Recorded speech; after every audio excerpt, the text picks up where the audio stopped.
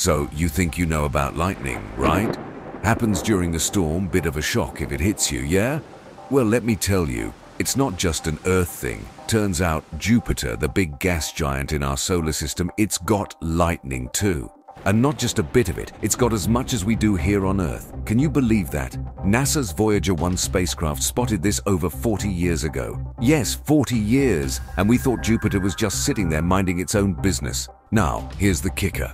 A study analyzing data from NASA's Juno spacecraft, which has been orbiting Jupiter since 2016, found that lightning on Jupiter happens in the same stepwise way as it does on Earth. So, despite Jupiter being a massive ball of gas with no solid surface, it's got the same kind of electrical storms as our little rocky planet. I mean, talk about having things in common, right? But here's where it gets a bit weird. On Jupiter, most of the lightning happens in mid-latitudes and higher, and in polar regions. But at the equator, nothing. Nada. Zilch. On Earth, it's the other way around. And another thing, Jupiter's northern hemisphere is hogging all the lightning. It's got more than its southern half. Why?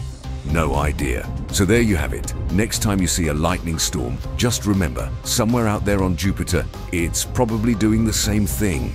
That's it from me. Keep looking up. You never know what you might see. Cheers.